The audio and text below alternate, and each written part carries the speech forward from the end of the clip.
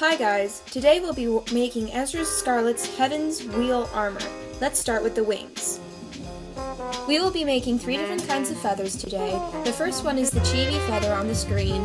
This is 6 inches by 8 inches, and we will be making 5 of these. The next one is the medium feather. This is 16 inches by 6 inches, and we'll be making 5 of these. We also have 2 different kinds of wings. We have the top wing. This is 18 by 24 inches. The second is the butt wing, as I like to refer to it because it's near the butt. This is 12 inches by 18 inches. So first, since I've already cut these out, I'll just skip right to the painting. You'll need a newspaper or a paper bag to cover your floor as you paint. The next is a paint tray or foam tray to put your paint in. Next are the paintbrushes. I suggest a wide paintbrush because you'll be covering a larger surface of area. Next, I'll use a sponge brush to paint the details. So I will be using white tempera paint because it's easy to, if it becomes dry, you can always add water to it. The next is blue tempera paint because then you can mix it and it's kind of blue looking. So we're going to give that to the edges. Next, I have silver paint as well. This is for adding that metallic silvery sheen that most armor has.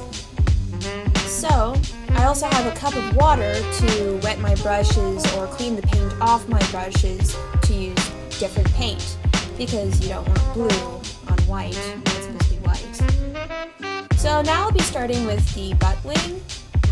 So make sure your wing is completely on top of the paper so you don't get paint on your floor because then you'll have to clean it up. So I'm going to just lay out the blue paint right now and get the white paint too, but for now we'll just be using the white paint because first you need to add a base layer of white paint so you don't get that brown cardboard showing through the armor that's supposed to be white and gray.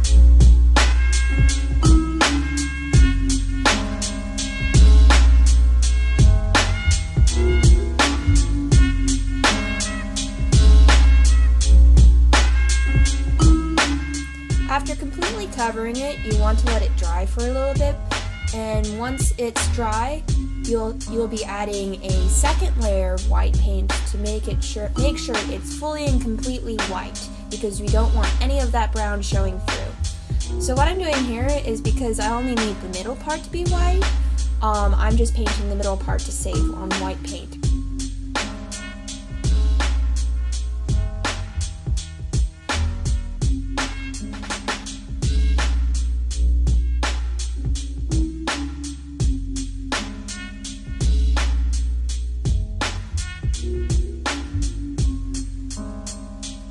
Now we're going to set that aside to dry, and we're going to start on the big wing now. So I'm going to be doing the exact same thing I did for the little wing and covering it in a base layer of white. Make sure you get into all the cracks like I'm doing so no brown is showing through.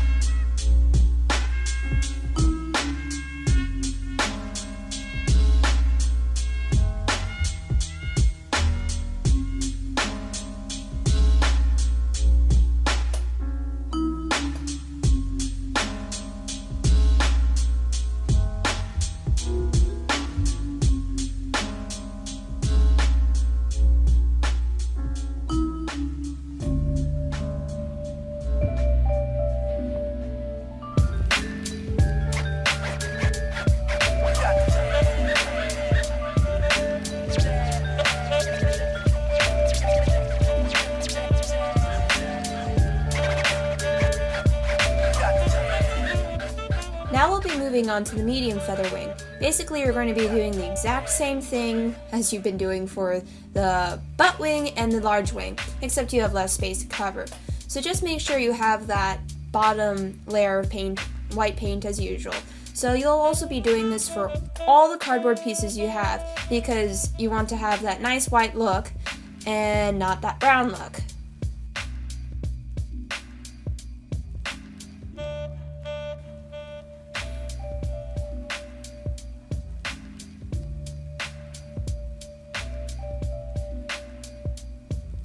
So onto the chibi feather. So as you see, there's black words on the bottom of it. You don't want to paint on that, because otherwise those black words will be very hard to cover up with that white paint. So that's why if you have black words on your cardboard, please try to avoid them. Either that or don't, either that or you have to use a lot of white paint to cover that up. So now that butt wing is now dry, we can move on to edging it with the blue paint. So we have to set aside those feathers to dry. What you want to do is that you want to start with a lot of white paint and just a touch of blue paint to get that very light blue. So what we're going to be doing is we're going to do a gradient color scheme here for the edging. So what you want to do is you want to start getting that light, very, very light blue paint and edging right where you want your wing is going to be.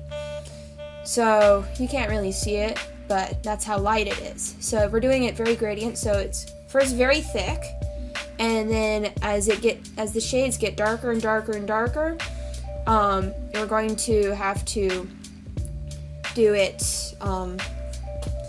do it thinner and thinner and thinner until the very edge, the very darkest blue, is so thin on the line it's almost like you're drawing it with a fine tip Sharpie. And so that's what gives the effect of it slowly fading out into like this beautiful like line.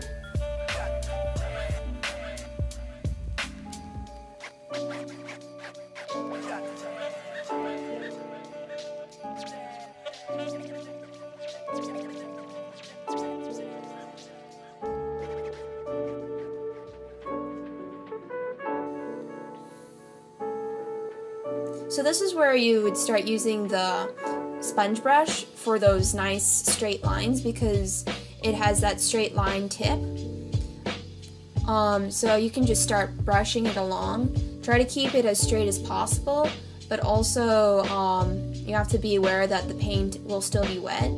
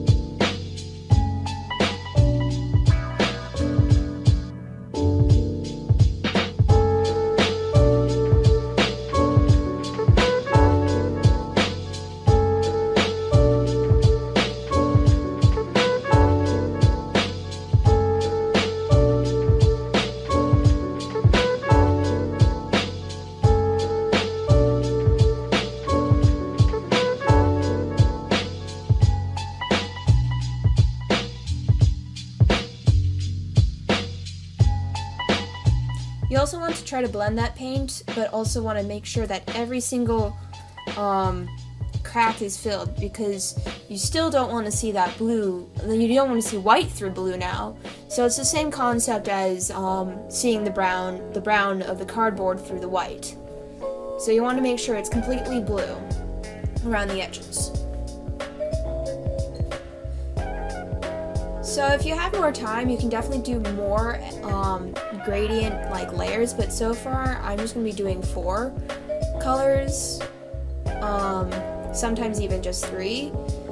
But if you definitely have more time and more color ranges, I highly suggest that you take your time with this. But if you're in a hurry, go ahead, just use 4. And you can actually later on, if the paint is still wet, you can use your thumb like I'm doing right now to actually smudge it out and make it seem more gradient. And so there you have your butt wing, looking all in its butt wing glory. So I will be later gluing on the feathers to add more detail to this. So far this is just the basic. So next we'll be moving on to the chibi feathers. So we're going to add a second layer of white to make sure it's purely and utterly white.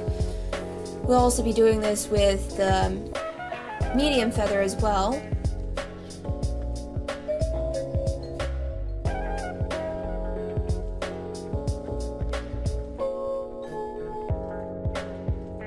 This one is now completely dry, and now we're going to be doing the blue edging for this.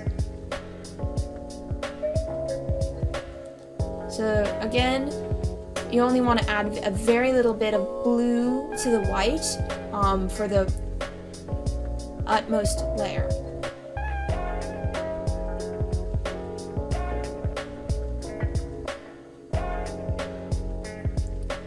Right now my paint is at like a watercolor consistency. That's because my Tempera paint is actually quite old and it dried up. But if you buy Tempera paint fresh, it will not have the same consistency.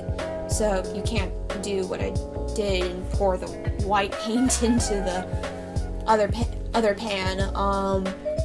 But you can do what I'm doing right now and edge the wing like this with your sponge brush.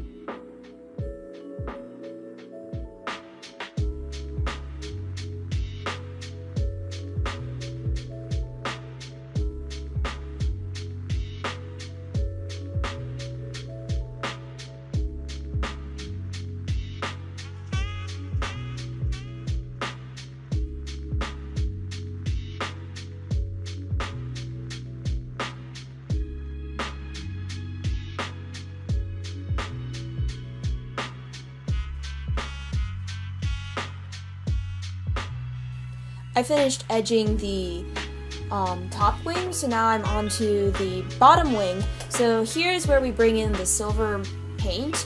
I I'm doing this design like starting from the bottom because, you know, every cloud has a silver lining.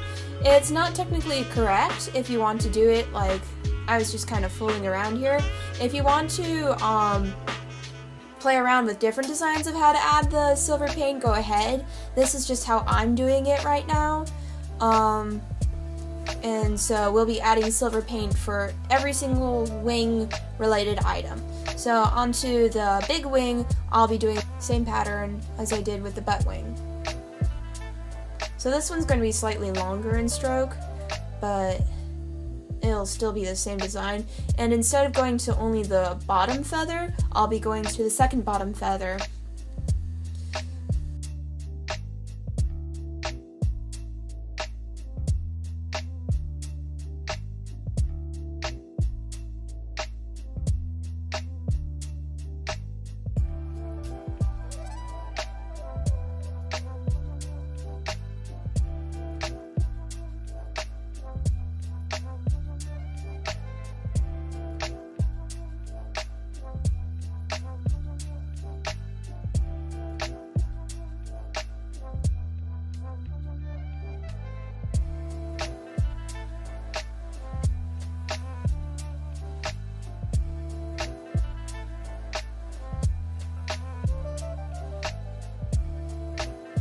So now we're going to go on to the middle wing. So what I'm going to be doing is that where the silver is, that is actually going to be the bottom of the feather. So that's going to be pointing inwards of the wing. So I'm going to stroke it out kind of like in a petal fashion, like how petal veins come out. So that'll go up to almost halfway of the feather, and that is it for painting the wing. I will be talking about assembling the wing in its full glory after being painted, and painting the back side of the wing as well in the next video. Thank you for tuning in. Please check out my video after this in order to find out what happens next. Bye!